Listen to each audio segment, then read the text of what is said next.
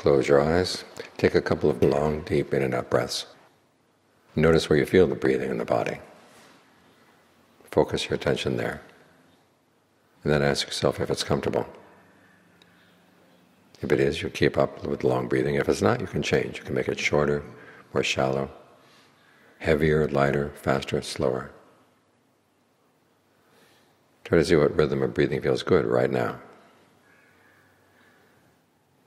We're trying to develop good qualities in the mind. We're giving the mind a chance to rest, but at the same time we're trying to develop some strengths. Mindfulness is a strength. Concentration is a strength. Because we live in a world where things keep wearing down our strength all the time. When we're young we seem to get stronger and stronger, but there comes a point where we're not getting stronger anymore. And then it goes back down in the other direction, in terms of the body. And so you have to compensate to make sure that the mind doesn't weaken. This is what the word for meditation in Pali, bhavana, means, to develop. And we're trying to develop strengths in the mind. So each time you remember to stay with the breath, you're tempted to wander off, but you remember, no, we're here to train the mind. Okay, you're strengthening your mindfulness. And as the mind can settle in, have a sense of belonging here, that strengthens your concentration. When your mindfulness and concentration are strong, then your discernment has a chance to look at things for what they really are. Otherwise you're driven by your hungers. One of the purposes of getting the mind into concentration is there's a sense of well-being that comes when the mind gets to settle down.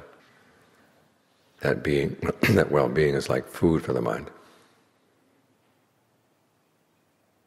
And so when the mind is fed, then you're not so hungry for all the little snacks that would come your way. Because otherwise, the Buddha said, we're like 6 animals tied to leashes: a crocodile, a bird, a hyena, a dog, a snake. I've forgotten what the last one was. A monkey. And they're all tied to leashes, and the leashes are tied together in a knot. And they pull one another this way, because the monkey wants to go up in the tree, the bird wants to fly up in the air. The hyena wants to go into the charnel ground, the dog wants to go into the village, the snake wants to go down in a hole, but the crocodile wants to go down the river. Whichever one of them is stronger will pull all the rest in its direction. Given that the crocodile is bigger, it'll probably pull all the other animals in the river and they'll all drown. In other words, we go for something that's really attractive, whether it's something we see or hear, taste, touch, think about, and we pull ourselves in that direction. We lose our center, and then we end up drowning in greed or aversion or delusion. And so for the safety of our mind, we want to give the mind a post. You can tie the leashes to the post. And as the animals pull this way and pull that way, they can't go anywhere, so finally they're willing to settle down. And when the mind can settle down, then you can see it clearly. Because we spend so much of our time focused on things outside that we miss our own mind. We're in the mind, but we don't see it. But when the mind settles down, you can step back from it for a bit and watch it and say, this is the mind when it's still and at ease. And when it begins to move, okay, which way is it moving? Is it moving out of fear? Is it moving out of greed? Is it moving out of delusion, anger, envy, lust? Why is it moving? And what's going to happen if you let it move in that direction? And if you see that the mind has a good reason to go, okay, let it go. But remember to keep it on a leash so that when it starts wandering off into places that it shouldn't go, you can bring it right back.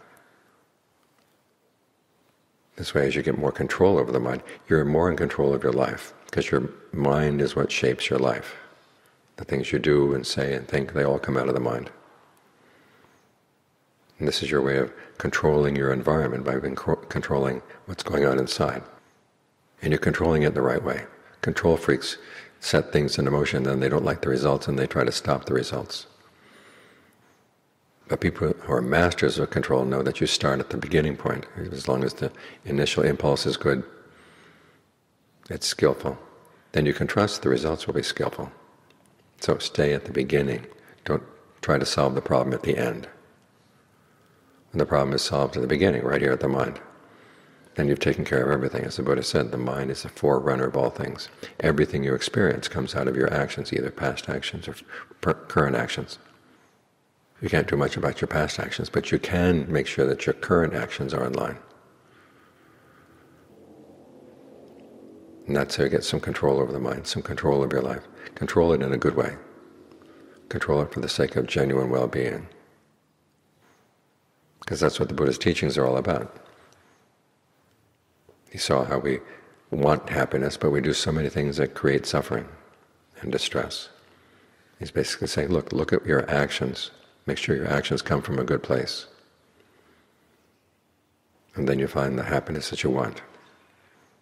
So stay right here as much as you can, right where the body and the mind meet at the breath. That way you get to see what's going on, and when you see what's going on, then you can do something about it. And that's how happiness is found.